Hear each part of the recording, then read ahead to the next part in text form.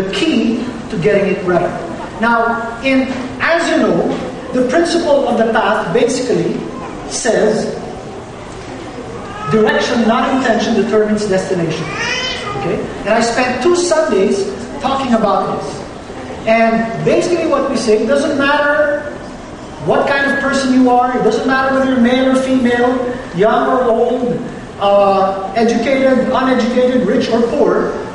If 2 of you are walking on the same path, it will always lead to a predictable destination.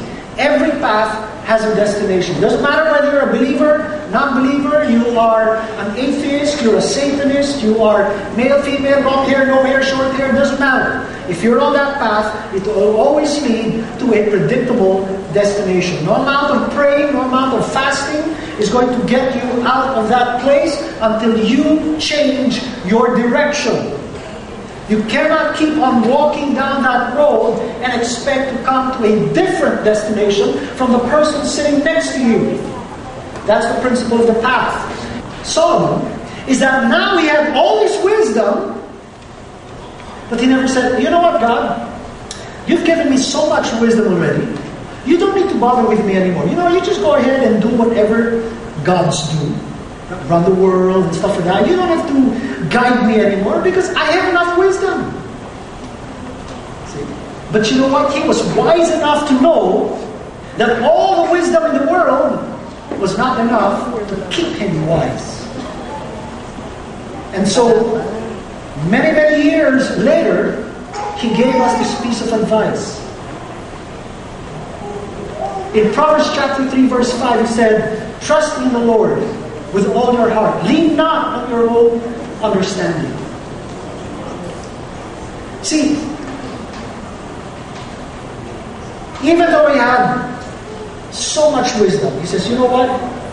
Trust in the Lord with all your heart. And lean not on your own understanding. What he's saying here is, what he's saying here is, don't trust your heart. Trust the Lord with all your heart. But don't trust your heart. That's why this nonsense we hear, follow your heart. That's going to lead you astray. You never follow your heart. Jeremiah said your heart is deceitful and it's beyond cure. Because if you can follow your heart, you don't need Jesus, you just need your heart. Oh, but Jesus is there, yeah. Many times Jesus is there, but we don't listen to Him. And that's why I love to read the Scriptures. That's why every morning when I wake up, I pray, Lord, let me behold wonders. Let me eat life. Let me munch on your wisdom.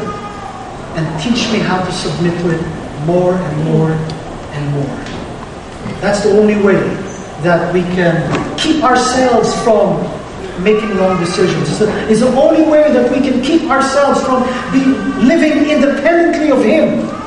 By constantly reminding ourselves that we are dirt that was given life. Solomon moves on and gives a second part to his advice. First he says, trust in the Lord with all your heart and lean not on your own understanding. But he continues in the second half and it says, and in all your ways acknowledge Him and He will make your paths straight.